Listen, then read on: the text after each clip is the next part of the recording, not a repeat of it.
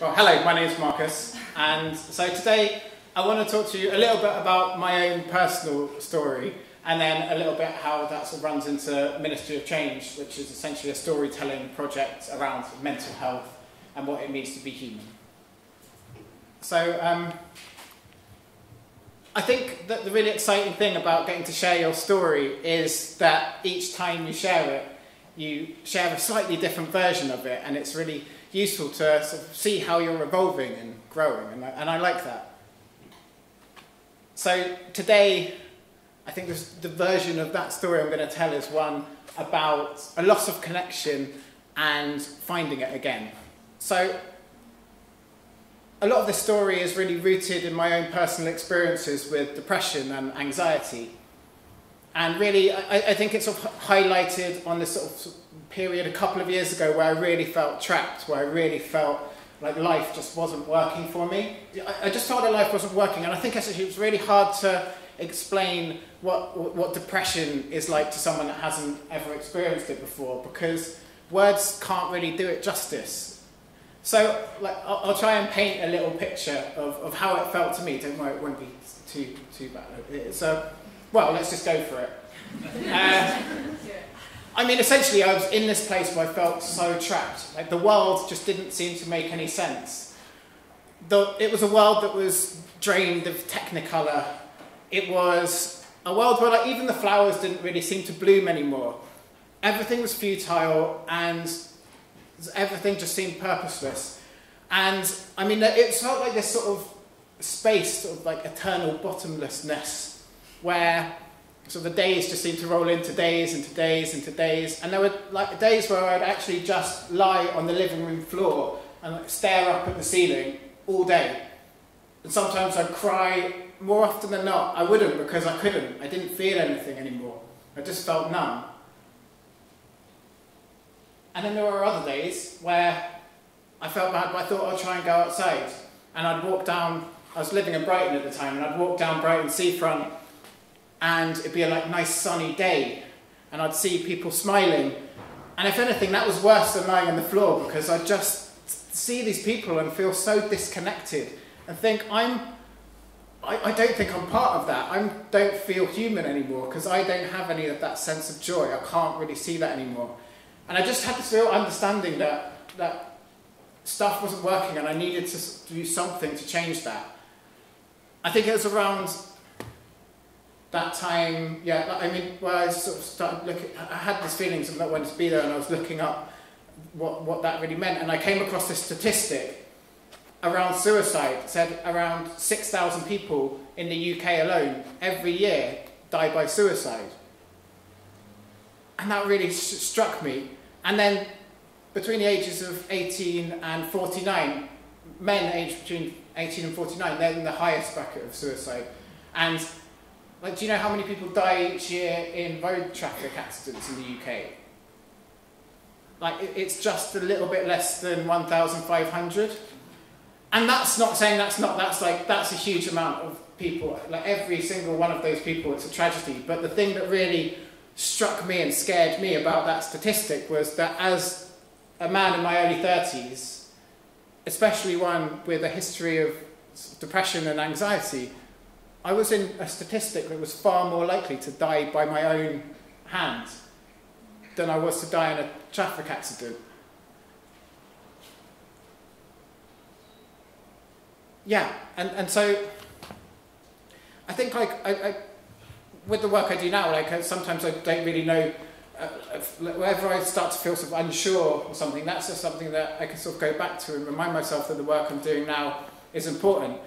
But I'm jumping ahead. I went, so around that time, I was feeling like that. I was feeling like I didn't want to be here, and I knew I had to make some changes. And I was doing some small things. I was going out running, I was journaling, I was meditating, and that all helped a little bit. But I think it got to this point where I sort of had this epiphany that actually, despite all these things, to a large degree, I'm still just sitting here waiting for someone to tell me what to do, tell me how to live life. And I thought, I need to do something about it. And around that time, or a bit before actually, but I'd been sort of coerced into doing therapy, and I'd started to see how sharing, even with just a few close friends and family, how transformational that felt to me. I think I'd always had this fear that if I shared how I really felt, then people would be repelled. But that's obviously not true. When you share how you really feel, people come towards you because other people also feel like that. Not the same, but other people are struggling with things in their life. And I think that's what I found when I started to share things. So I thought about that, and I thought, like, how has this really helped me? And I realised that telling stories, telling our own story, it has this effect. It had it then, and it still has it on me now, that you sort of get this opportunity to sort of like stand outside of your own life for a moment, and you get to sort of walk around it.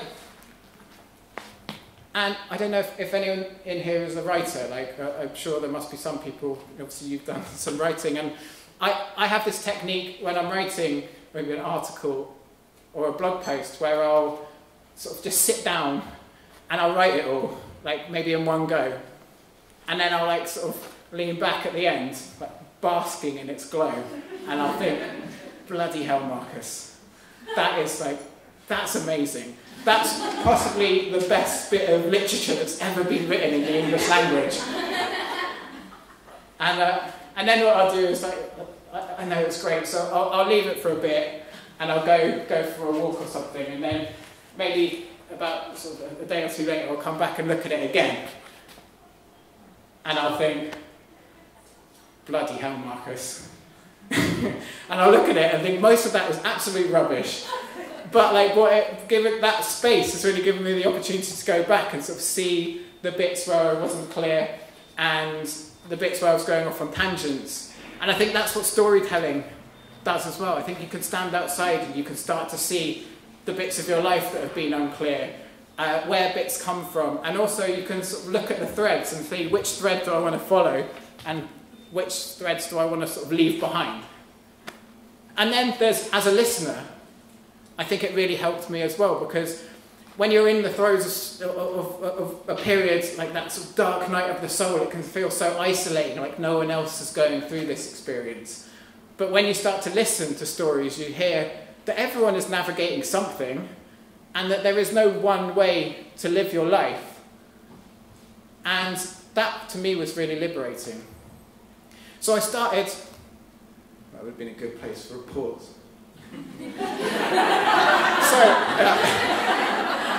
So anyway, that's what someone told me when I practiced it earlier. Look for the pauses.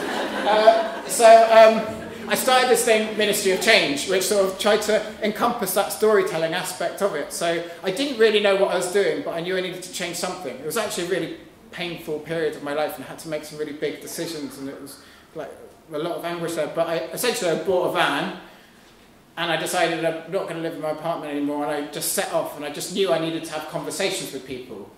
And so eventually, I couldn't really explain to people what it was, but I was just like, I just know, I'll just talk, it's fine, it will work out. And eventually, over the last 2 years, it's evolved into a podcast, and also just a space where I create space for people to sort of share their experiences with mental health and how to navigate life. And so through that, I've had this amazing opportunity to sort of sit down with so many people. I mean, there's some examples. Like there's a guy who lives here, not here, Brighton actually, who used his experience. He used wild swimming to explore his experiences of anxiety. I also spoke to a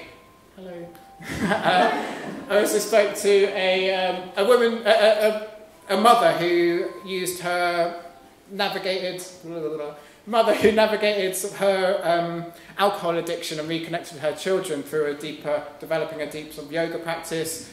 There was this amazing guy called Mark I met in the Isle of Wight who told this really harrowing story about heroin addiction and suicide attempts, but how he sort of worked his way through that with this communion with nature. And I also got to sit with a person who shared their experience of living with dissociative identity disorder. So they were living with 200 people, different personalities inside of themselves. And just to listen to someone share an experience like that, I thought that was really powerful. And so anyway, blah, blah, blah. I had many, many conversations and they're all really powerful. But I think what it helped me see is that yes, everyone's lives are really different and we all have really different experiences of life. But there are also threads which tie them all together, and there's universal things that come out. And there was themes of not being enough, themes of sort of being trapped by the economic system that surrounds us, themes of disconnection with nature, disconnection with workplaces, so many things. And I realised that so often we sort of separate mental health off to something separate from life. But mental health, it is life.